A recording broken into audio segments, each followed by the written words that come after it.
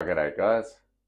I wanted to make a Japanese rice lager. Unfortunately, I didn't have any Sorachi hops, which is the hops I wanted to use, and I couldn't get them in Australia.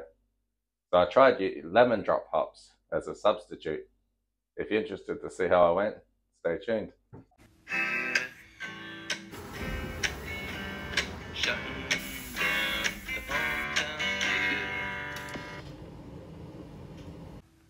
Just pouring it now.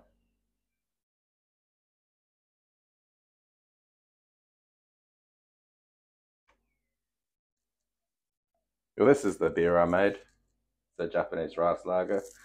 We'll go through the tasting notes at the end of the video, but let's just talk about how I made it. Well, I used pale malt as the main fermentable, and I used 20% flaked rice as an adjunct. I used lemon drop hops as the bittering hops and also the aroma hops.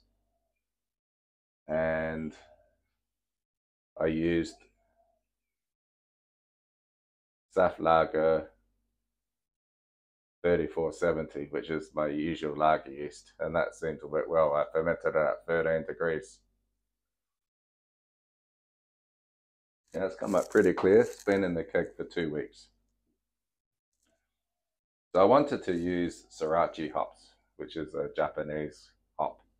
Unfortunately, I couldn't get it in Australia or where I am, and I tried places, but they didn't sell it. So I used lemon drop hops because I believe they both are citrusy and they both are lemon, have lemon qualities, and also have a similar profile in terms of their attributes.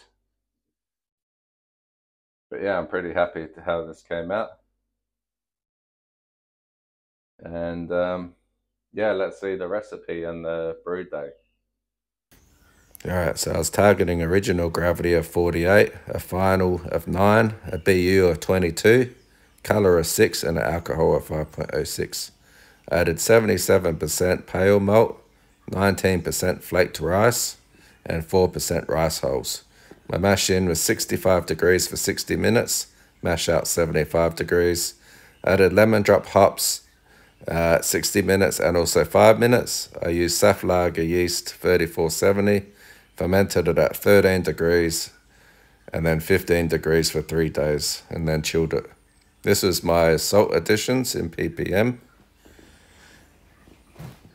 I'm adding my salt additions now to the mash water. I'm just making sure it's all in there.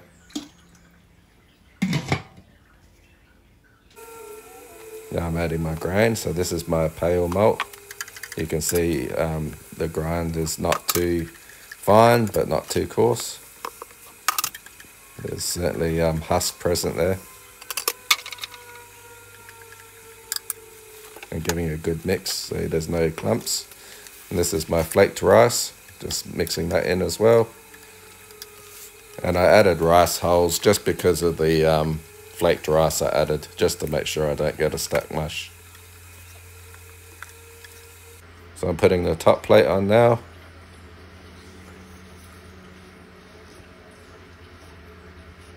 I use the old top plate with the silicone thing for the top, and I use the roll plates for the bottom. I just find that works better for me.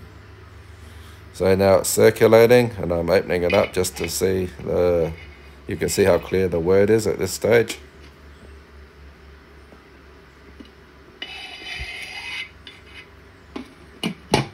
And now I'm ready to sparge. And yeah, just showing that. So it flows through pretty nicely.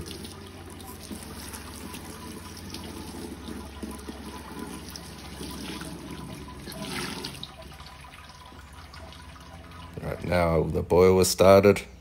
So this is my hops, my lemon drop hops. And giving that a good stir.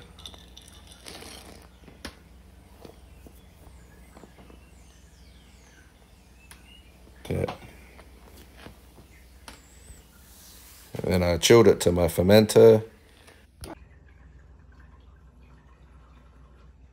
And the gravity is 42, 44, 46, about 1.050. I was targeting 48 and I got 50, so not too bad. This is my Japanese rice lager.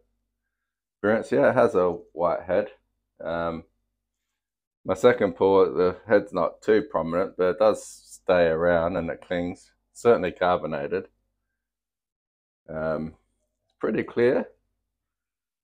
It's only been in the keg for 2 weeks, so I think another week and that'll be almost crystal clear. You can clearly see that is quite clear already. It's a nice straw, golden or straw color, which is good for a lager. Aroma, yeah, very clean aroma. I'm getting slight lemon, slight citrusy on the hop aroma. Nothing in terms of esters, which is good. Let's go in for taste.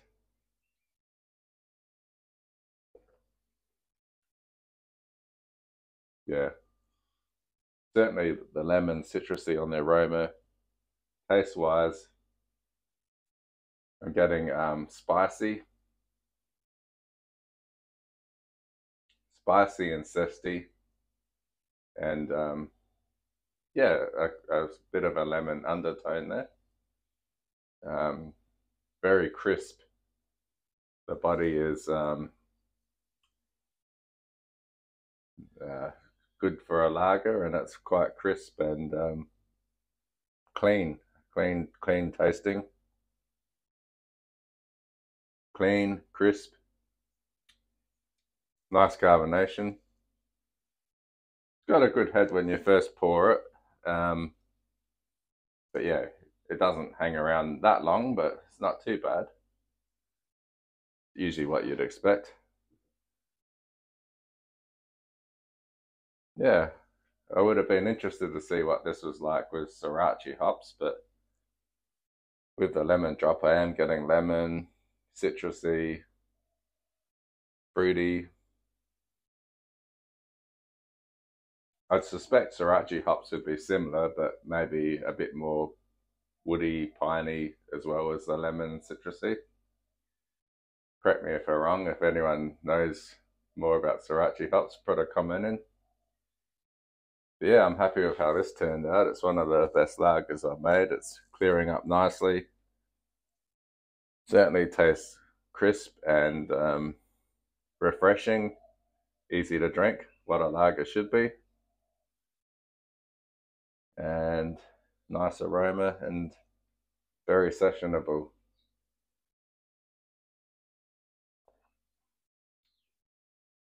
Yeah, I'm happy with how this one turned out. It's quite nice, very enjoyable. One of the best lagers I've made, I reckon.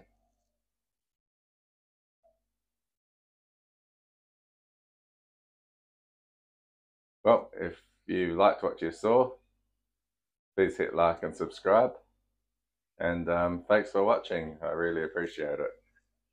For those that stuck around to the end, thanks for watching and cheers.